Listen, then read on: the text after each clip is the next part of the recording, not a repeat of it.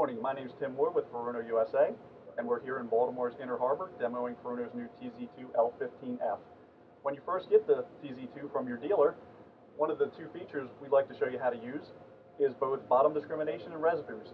The way to do that is go to any sounder screen, tap on the screen, and you'll see we have a RezBoost setting, which we will change from standard to enhanced.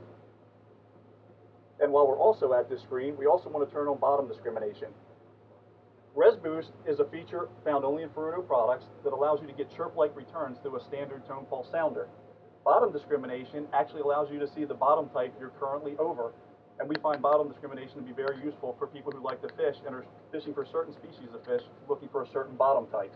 As you see, the bottom discrimination is going to start building along the bottom, and if we tap it, we can see right now that we're over 73% sand bottom. And we find these features to be very handy in fishing. So these are definitely two features you want to have turned on when you first get your TZ2 up and running.